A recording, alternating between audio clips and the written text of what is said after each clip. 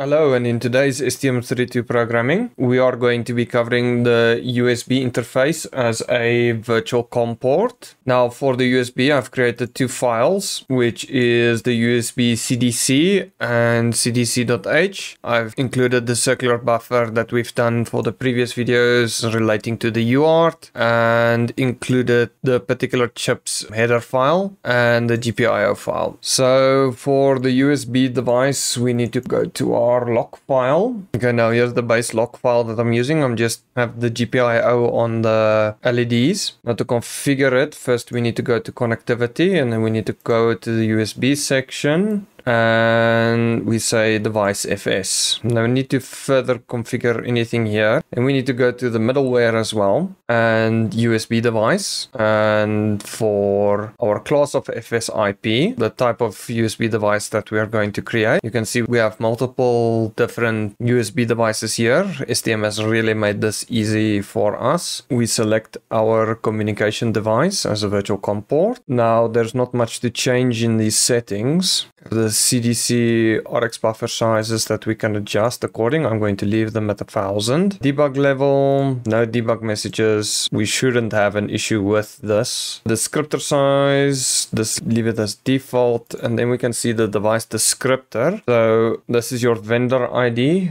In our case, we're going to leave everything as default. On Windows 10 and 11, the driver will automatically download to your PC. So your vendor ID will most likely get from your company, or you will buy one. You can fill that in here. The language, the manufacturer string will likely be your company. It doesn't matter if it's your own personal use, what you call this. So the type of product that it is. Can't remember exactly what this is. This is a string code, the name of the device that will actually show in, say, your Windows Device Manager or as your TTY device. Configuration string and the type of interface that you're running. No user constants. And if you go back to the USB and connectivity, you'll see it enabled the USB low priority interrupts over here automatically for you. Next thing is your clock configuration. Well, you can run the solver for it. And we can see if we run it, you have to sometimes click the resolve clock issue to automatically pull down the PLL. And we want to do this back to 72 megahertz.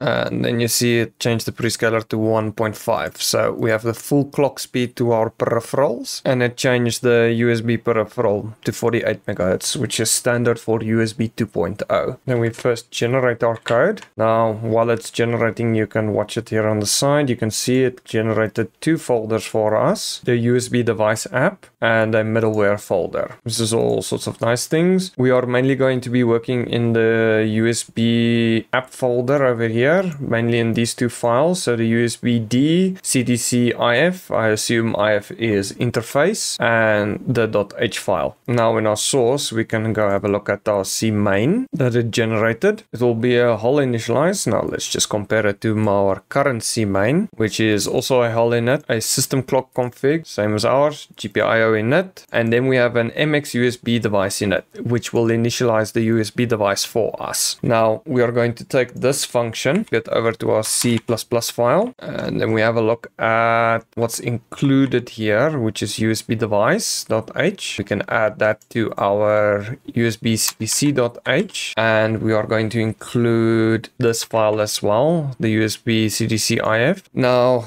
something to note, depending on which pin you're pulling up or down for your USB device to enumerate, you are going to have one of the GPIO pins pulled, can't remember which one it is. There's either a D- or D+ line, high and low. Just notify your USB host that there is a device attached. Now, in my case, I'm using GPIO 12, I believe, which is on port A. So to pull that line low or high, you need to have your whole RCC GPIO, whichever port you got, and it's clock enabled. Otherwise, you won't be able to drive the pin high or low. So let's get to the coding. So for our .h file, we create a constructor and our constructor will take in no parameters. We say if our USB CDC buffer is not equal to null, then we allocate a new one equals new circular buffer type uint8, and we are going to initialize it with 124 bytes as the buffer size. And that's it for our constructor. And now for our destructor, we are going to delete the buffer and we say if not equals to null, we delete the buffer and we say cdc buffer is equivalent to null. Okay, just add back our destructor to the header file. Now the next thing we need to do is we need to do an init function. This is going to be a void.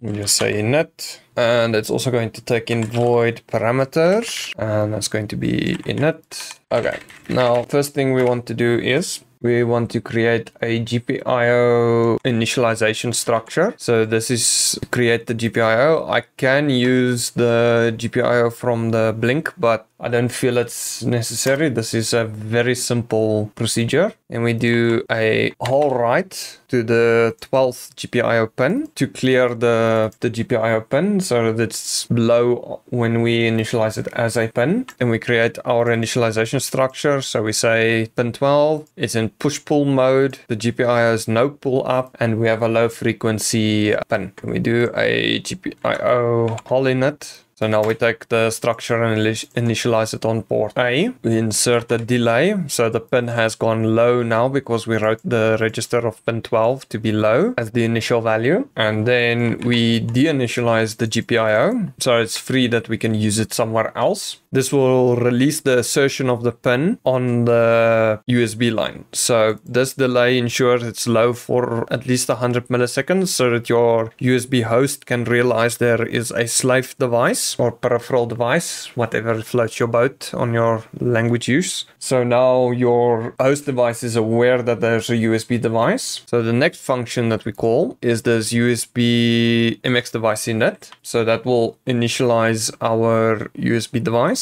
And in our .h file, we're going to create a callback, which is also going to be static void. And we're going to say this is the receive callback. And that's to take in a uint8 of pointer buff and a uint32 of type pointer len. So this is the length. So this is a precursor for us to create a callback. So we need to set the call here for our initialization function. Now we are going to go to our USB devices, our app, and our USB CDC interface. Now you can see here is our buffer sizes, here is our handle, and there is only a single function generated here that is publicly accessible, and this is the CDC transmit FS. So there is no receive function available in the default SDK. It might have changed on a newer version, but currently it does not generate a receive function, as it is likely sitting in an interrupt. First, we go to a section that says user code begin export variables. Anything with user code begin and end in between, this is where you want to put your code. Otherwise, if you rerun the generator, it will delete your code. Sometimes it deletes your code anyways, and then you cry. But anyways, then here we start by defining callback. So we say type def, and we say this is a void function. And to keep it consistent with the naming scheme, we copy CDC, and then it's going to be receive and callback, and that should be a pointer. And now we match the input parameters to our receive callback, and then we define a user function. So you can see here user code begin exported functions. This will be void, and we are going to call this CDC set receive callback. And we take our receive callback and we just give it an input parameter of type CDC receive callback, which is the one we defined here. And we just say callback. So this will create our receive callback. Now we move this across. Now we go to our .c file, and then we can scroll down here. Here you can see there are a few functions, which is CDC init. This is handled by this MX USB device init. There is somewhere a dinit function in here as well. CDC control fs, and then we have the cdc receive fs. So this is the function we are interested in. So we control F this, and then we can see here is our receive function. We can have a look at the documentation as well, which is data receive over USB out endpoint are set over a cdc interface through this function. This function will issue a NAC packet on a out packet received through the USB endpoint. I'm not going to go into depth about how USB works. It's honestly for a COM port, it's not that necessary. It becomes more necessary if you put multiple endpoints, but I digress. All right. I forgot something. Let's go see private defines, macros, private variables. Okay, so in private variables, we define, just find our definition of our callback. We create a receive callback and we just call this CB, and that is going to be equals to null. We go back to our receive function. We say if null not equals callback, then we can call the callback and we pass in the buffer and the len pointer. Okay, now we need a method to set this callback function. So this is this receive callback. So we go to this user code private function implementations. We say CB callback is equals to the callback. So let's just check if that compiles. Okay, great, compiles. And we go back to our USB cdc.cpp. So here where I said we have to set the callback, we go receive callback, so the set function here, and we are going to set it to our static function that we declared over here, which is the receive callback, and that's it for the initialization. Now we need to set up the receive callback function. We go to the top, we just declare it over here. Okay, then we do another check. If the buffer is null, don't do anything with the buffer. We take our buffer, we point it to the put function, and simply we put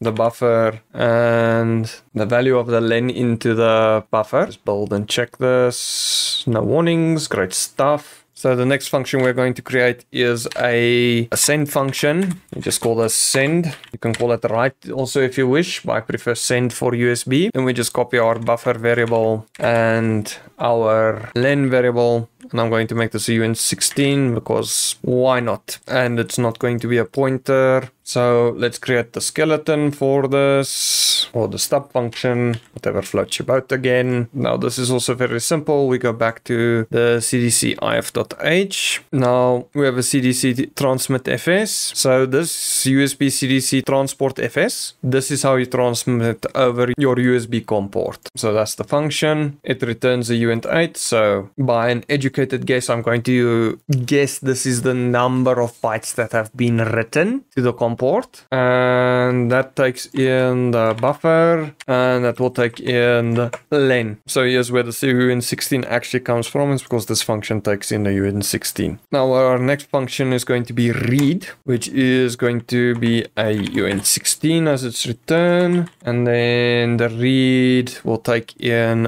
a uint8 buffer, and that will also be a UN16 of len. And this is one of the more simpler ones. This is a one-liner, return our, let's see, copy this one, and that is going to be pull. It's going to take in the buffer, and that is also going to take in the len. And if you want to be pedantic, you say if null not equals buffer. We should do this. Actually, we say equivalent to buffer, and we return 0 because it returns an unsigned value, so we can't return a negative. And we say the next function, we're going to say again a UN16, and we're going to call that count, and that is just going to return the number of elements in the circular buffer. Again, we create the stub for count, and we say if the buffer is null, just return 0, and we say, and we take this return value count,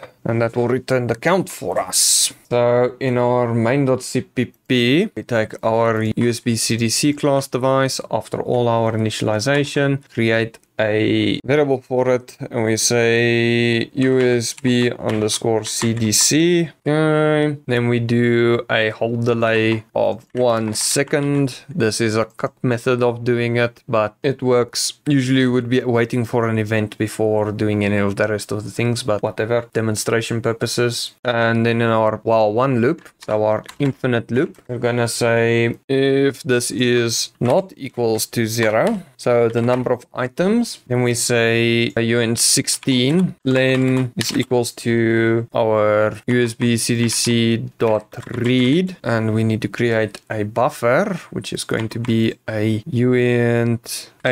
And we're going to say data. We're going to say that is 64 bytes. And we're going to set it to the entire array to 0. B0 data, comma, size of data. Then we do a read over here. So we're reading in what we're getting. We're putting that into our data. And we say size of data. And then the very next thing we do is we send that data straight back to the terminal program. And then we say send, and we say this. And instead of the size of the data, we now tell it we want to send the len of the data.